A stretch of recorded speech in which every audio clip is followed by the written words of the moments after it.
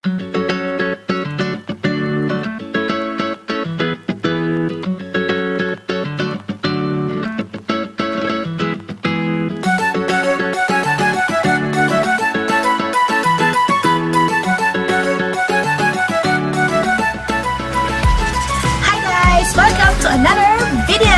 guys, for this video, this is actually related somehow with my last video, which is yung ating what I got during Christmas 2018. So I told you that I'll be having the swatches and yeah, try on nung mga lipsticks na tatanggap ko from my cousin. So we'll be doing it right.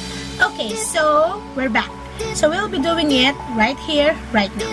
So, unfortunately, I don't have, what's that? Lipstick remover. So, I'm not sure if it's okay. Do not follow this. Okay, I'm not sure about this. I'll be using this Nivea Micellar Extra White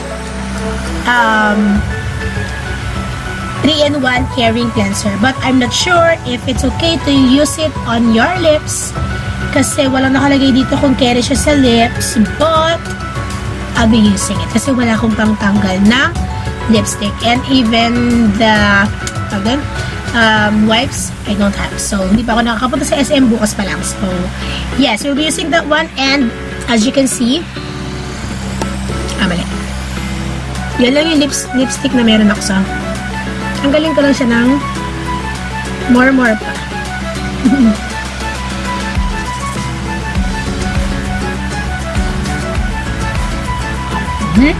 Okay, I think it's okay na. So, yan. Medyo zoom lang natin ng konti. Okay.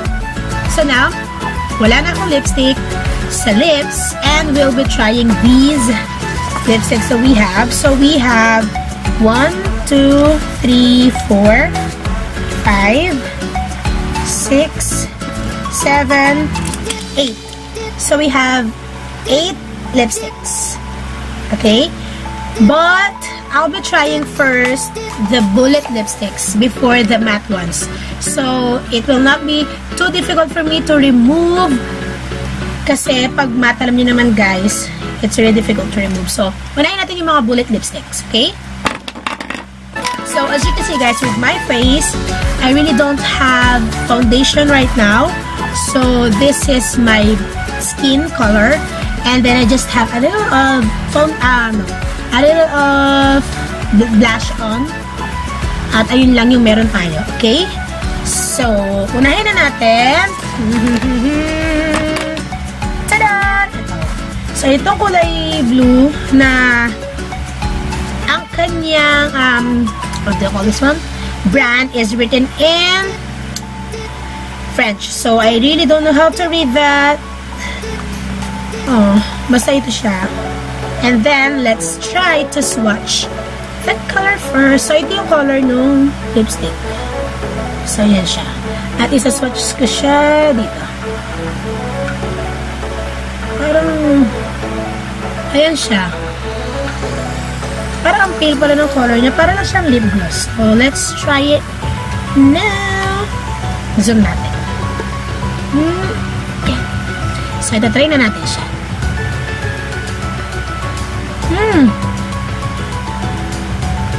Parang wala.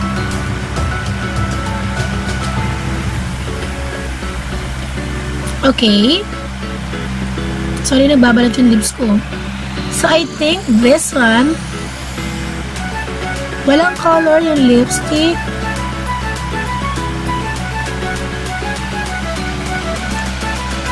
Wala siyang color. Pag sa lipsticks mo kasi, as you can see, itong kulay niya, para talaga siyang lip gloss lang. So, wala siyang kulay. So, ito to.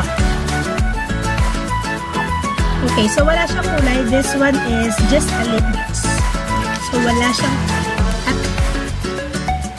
mahapdi siya sa lips. Ewan ko ba kung dahil sa pagtanggal ko ng lipstick yun. Parang medyo mahapdi yung lips ko right now. So, huwag natin isisi sa lipstick. Pero, yun. Lip gloss lang siya. Ayan lang siya. So, wala siyang kulay.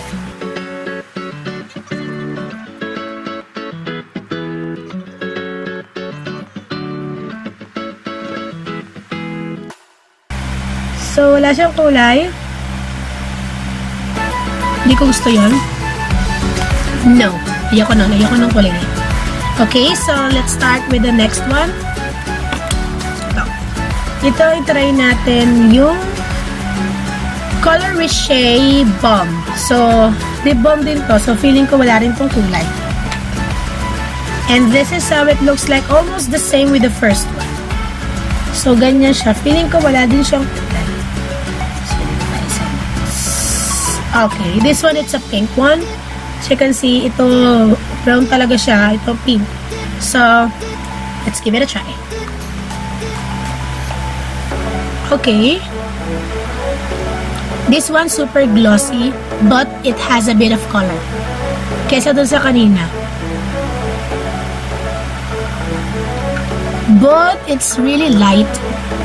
But, as you can see, you can tell that I have something on my lips. It's not just the lip gloss or lip balm, but I have something on my lips. It has color.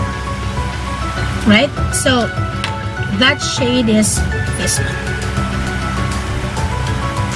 Okay, so ito yung shade na yon, and it has color, but I'm not really fond of glossy lips, and I'm just using lip balm every time that I'll be using lip tint, and yung lip balm na ginagamit ko wala siyang color, so yung talagang balm lang talaga siya.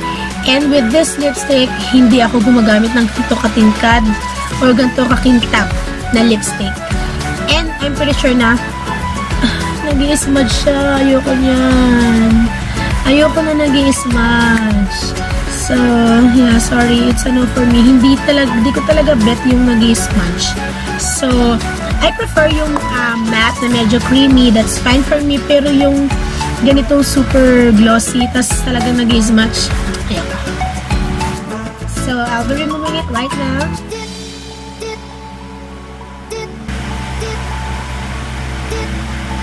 Hindi ko bet yung kulay. Okay, so 2 down na tayo. Now, let's move on to the next one. Okay. So, let's have this. I don't know if you will read it pupa or pupa. I'm not sure. But it is also a bullet lipstick. And actually, guys, almost yung mga tone is ganun siya. And this one, it has 2-tone. So, parang may contour yung gilid niya. Okay, but it is also a glossy one. So, let me try.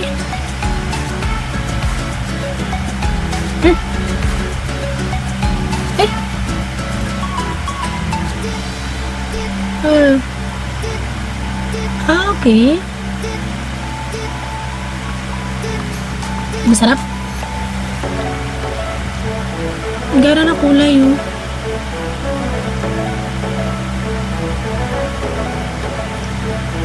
I don't like this one. Super brown niya. And then, as you can see, this one, oh. Yun nandito. Parang, yung color na to, sa gilid, ito yung nagsisilbing lip liner. And it's not good for me. Hindi ko pala ito na-swatch. Yung swatch na, nakita nyo, dito yung dark brown, and then dito, medyo pale yung color niya. And if you're going to apply it on your lips, it's not good kasi sobrang brown nung lip liner at yung kulay niya sobrang brown at dumidikit siya sa bawat section, yung mga lines sa lips mo, pumapasok siya doon. And I don't like that. Ayoko nung ganong lipstick. Nakakatatlo na tayo. So, hindi ko bet yung ganong lipstick na brown talaga. So, I'm gonna remove it na. But don't get me wrong, I'm so thankful with all the gifts. It's just, I really want to try the shades. At para malaman ko kung ano yung maganda at hindi maganda. Okay. So now, we still have 5 more lipsticks. So I'm gonna go over with this velvet one. Yung brand niya is also in French, so oh my gosh. This one, it's a matte lipstick already. So ito siya. And then if I'm gonna swatch it, it's this one. Okay, so as you can see, it's really pink. So pink siya. So let's try. Okay. May sabon.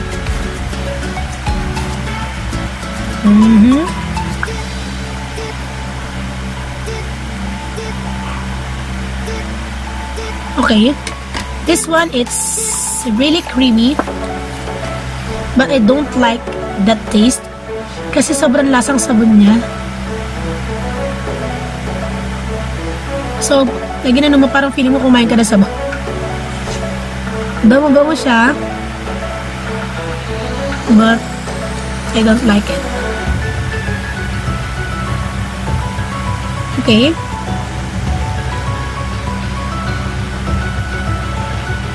So, medyo nag-smudge siya, maybe because it's not yet dry. But it's light on my lips. Feeling ko wala akong nilagay. It's easy to glide on. And it's just the color is too light. Or maybe I could put a bit of layer. Let's try it one more time. Okay.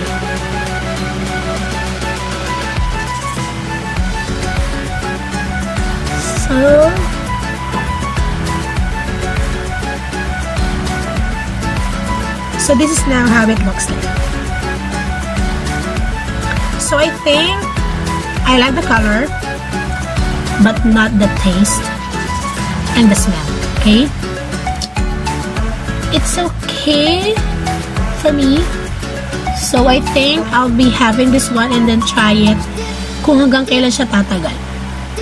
So yeah, I love the color of this one, and I'll be keeping it and try it sa work, and then let's see if hanggang kailan niya ako sasamahan. Okay? So I love this. I'm gonna put it on my right side. So parang lipstick ko lang din siya, but it has better color. Mas may kulay siya kaysa sa lipstick ko. Or kaysa sa lips ko, I mean. Nice. I love the color. So let me remove it now, so we can move on to the next one.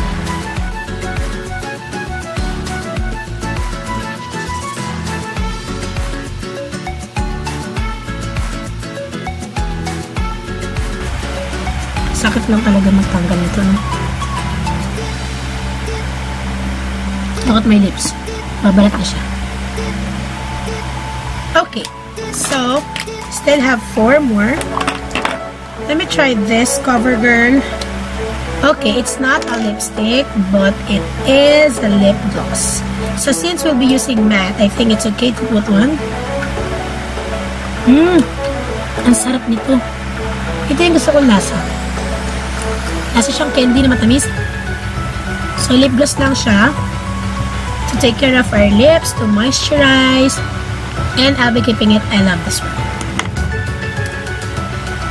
But I need to wipe it a little just to remove, oh my gosh, yung konting shine.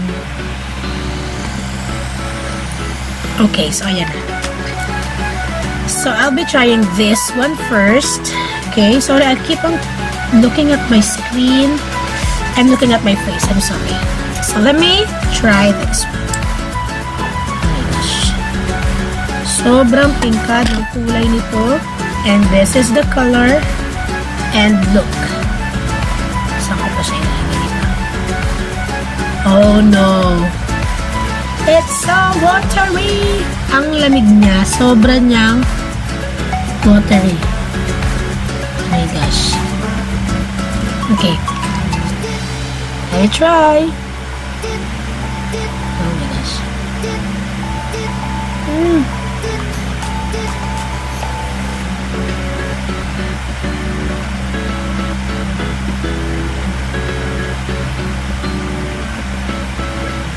Okay. So, this one, wala siyang masyadong kulay katulad ng inaasahan ko kasi with the packaging, it's so pink. Sobrang makulay niya. But when you apply it, it's like a lip tint. Kasi nakalagay nga dito tint to I know, watery tint. So, it's really watery, yes. But I don't know the name. Yung nakalagay lang siya Disney. So, it's really, really watery. Malamig siya ilagay sa lips. And it's really a tint. But, it's glossy. At feeling ko matagal siya matanggal. So, that's the color of this Disney lipsticks. Feeling ko, gusto ko to. Feeling ko, bet ko yung color niya as a tint. And I just wanna try. And I just really wanna know if how long will it last on my lips. And feeling ko okay siya. Kasi malamig siya sa lips and lightweighted as well. Feeling ko wala lang nakalagay sa lips ko. And it's not drying at all. Kasi parang may lip gloss siya. So, I think it's okay. So, I'll be just giving you an update about this. So, you can check it soon in my IG stories or I'll try to make a video about it. Okay? So, let me remove it. Yun ang sinasabi ko. Kasi it's a tint, it's difficult to remove. Okay? So, that's the problem. It's a tint. So, hindi ko siya ma-remove. But anyhow, I'll be putting these last two na lang. So, let's start with this matte super matte liquid lip color from sino ba ito? Rimmel or Rimmel, I'm not sure. So, Rimmel or Rimmel. So, actually, nagamit ko na to. I know the color already, but I'm just gonna give you the swatch. So, it's pink, but it has a bit of a dark color on it. And it's really creamy.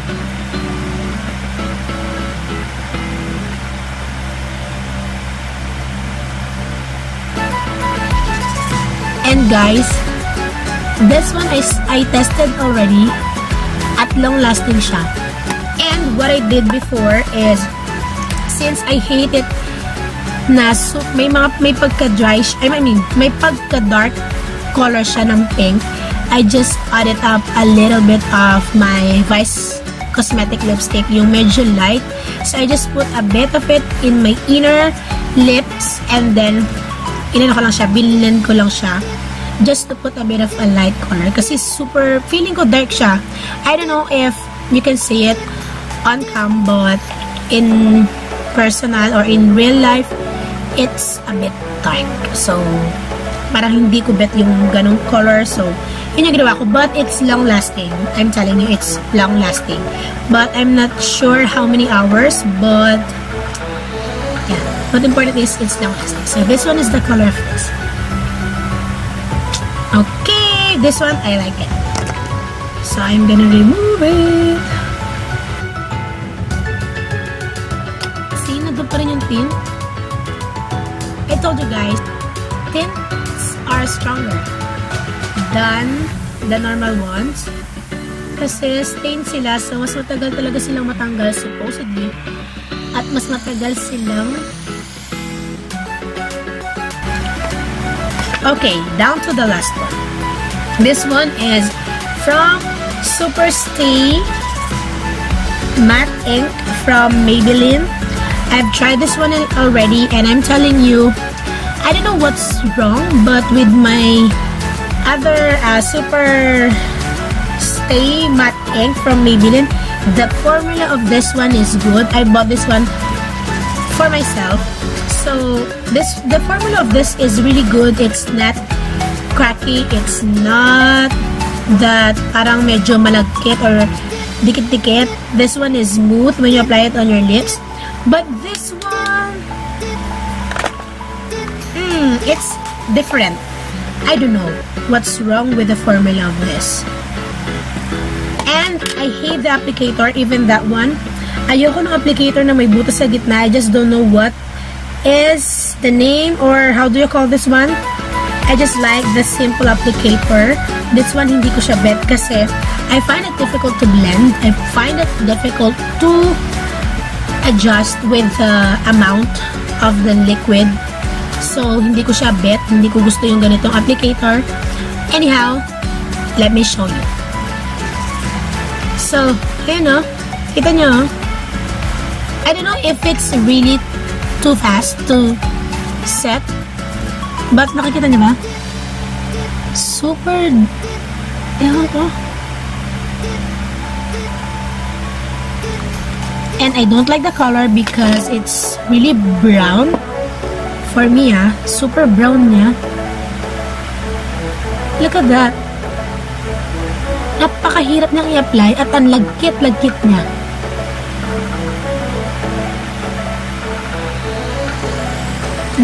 No. It's really ano po. At tignan niyo to Sobrang lagkit niya. I don't know. I don't know ha, Maybelline na. Is it the formula of your products from Canada and the formula of your products here in the Philippines are different? Kasi this one, it's really, really bad. Kasi ang lagkit niya, look. Oh my gosh. And it's really, really, ano yun? Hindi ko talaga bet. Sobrang lagkit niya. Sobrang dark. Sobrang namumuo. Sobrang hirap i-apply. This one, particularly itong hawak ko, it's not good. So, I'm not really using this one. But the other one that I have, it's okay. I don't know with the formula of this. Kung dahil ba galing siya sa Canada, natuyo na ba siya or whatsoever. But, it's not. I don't like it. I really don't like this one. So, I'm gonna put it on my lips. And I'm gonna remove it because I really don't like it. Oh my gosh. Bakit may mga ganun, no? It's not consistent. Right? Look at this, guys. Yung tint nandun pa rin. Oh my gosh. I think I'll be loving that tint.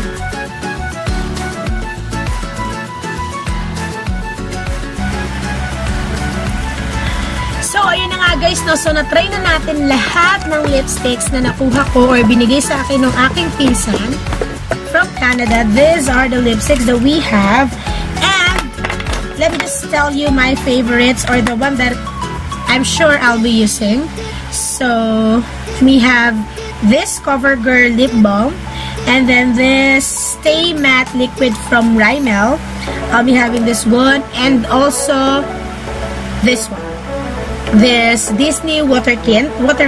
This one is so good. Guys, yung nasa lipstick ko, yung nasa lips ko, yan.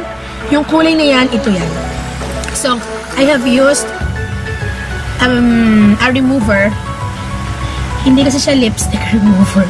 Basta yung remover na meron ako, nilagay ko siya dyan, and nandun pa rin yung lip tint. And I think I'll be using this one starting tomorrow, and then let's see if kumain ako ng oily food or whatever, kung nandun pa din siya at magtatagal siya. So, this one is my favorite among these 3 that we have here. So, out of 8, ito lang yung sure kong gagamitin. So, I'll be just giving these other lipsticks dun sa ate ko, or I can keep it just for future use. So, ayun. Ang hirap tanggalin nito. Pagsubok mo naman to.